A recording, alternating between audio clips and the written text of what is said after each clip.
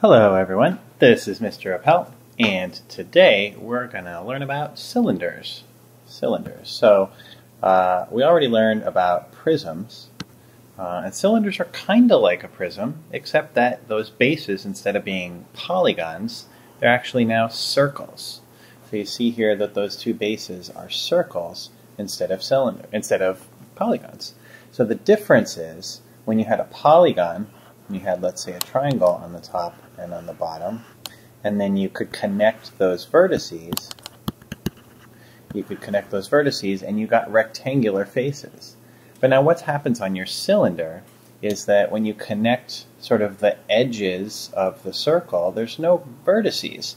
So they all just sort of come straight down, and you get just one surface instead of several faces. And that surface is called the lateral surface. So a cylinder has two congruent circular bases. So they're circular bases. They're still parallel to each other. And we usually talk about right cylinders, right? And just like with prisms, we talked about right prisms where the two are right on top of each other, so these formed right angles. Same thing here. So this one that's shown here, is a cylinder. But it's not a right cylinder. A right cylinder would be what you think of, like a tube or something, where this is a right angle here. And that's typically what we are going to deal with, is right cylinders, but that is what a cylinder is. Some more vocabulary around cylinders. The altitude, or the height of a cylinder, is the up and down distance, right? That's straight up and down from between the two, the distance between the two congruent circles. The axis, this is something you probably haven't heard before, is the segment that connects the centers of the two circles. The centers of the two circles, that's this line here. Now, in most cylinders we're going to deal with, the axis and the altitude are actually going to be the same thing, because if it's a right cylinder, they'll be the same thing. But I just like to show you that vocab so that if you see it, you'll know what we're talking about. Okay, but now let's look at what we're going to look at surface area, the surface area. So surface area of the lateral area here, which is that kind of weird big space that goes all the way around the cylinder, is a little different to kind of understand. And you may have experienced this before, but I found a little animation that I think might be helpful. And here's what that looks like. So if we take that cylinder and sort of unwrap it, watch what happens. Okay, you see that lateral face is actually a rectangle. If you take a piece of paper and roll it up, you get a cylinder without the two circles on the top and bottom. So the lateral face is a rectangle. So when we're trying to find the lateral area, how do you find it? Well, it's just the area of this rectangle, even though that rectangle is hard to see when it's in the cylinder.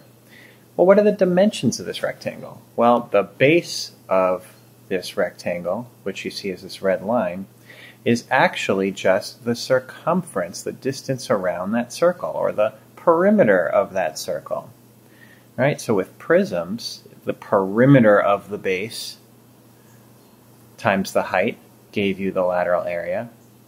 And here, it's the same thing. The perimeter of the base just happens to be the circumference of the circle. And watch, when I roll it back up, you'll see that it's just the circumference of that circle gives you the width of that rectangle, and then the height of that rectangle is just the height of the cylinder.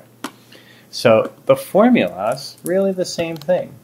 It's really the same. It's the lateral area is the perimeter times the height.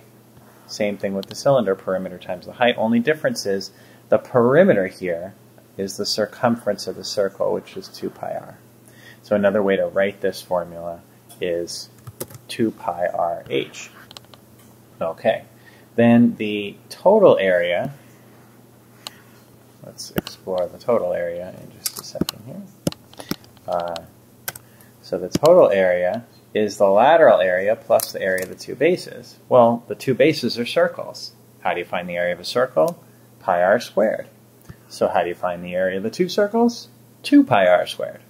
So that's why our formula looks like this. It's the lateral area plus 2 pi r squared. But really, it's the same area, the same formula for total area. It's the lateral area plus twice the area of the base. which is what this says right here. Again, it's just that the area of the base in this case is the circle. Okay, great. A little bit more now. Let's look at volume. And again, it's the same concept. You remember in a prism, volume was just the area of the base. Remember that capital B means the area of the base. So the area of the base times the height. Same thing with a cylinder. The volume is the area of the base times the height.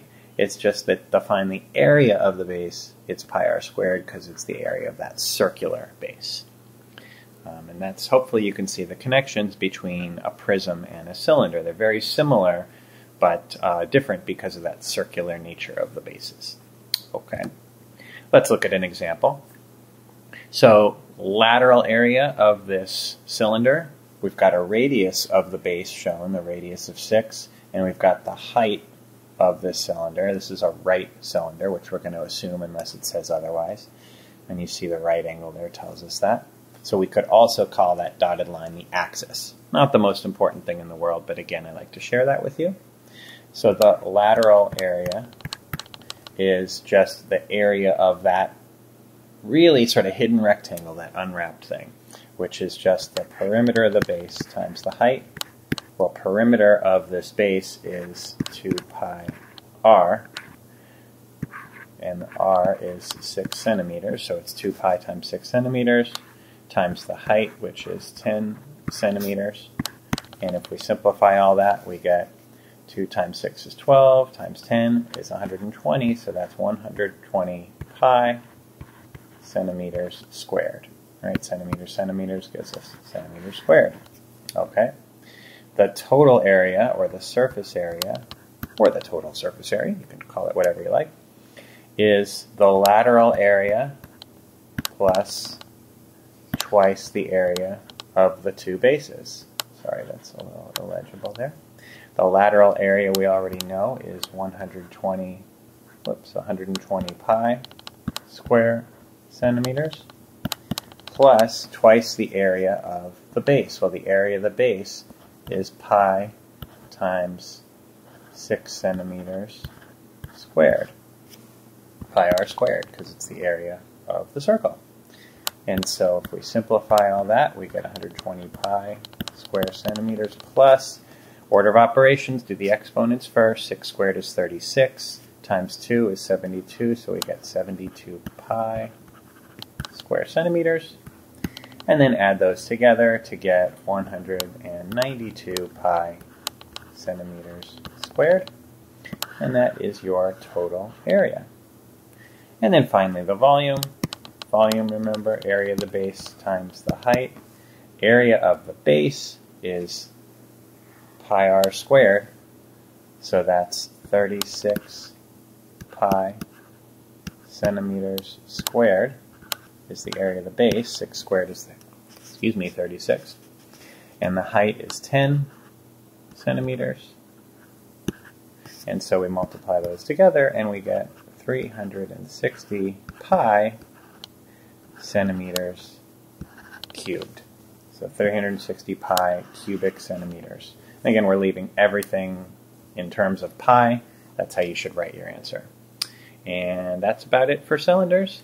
Thanks for watching.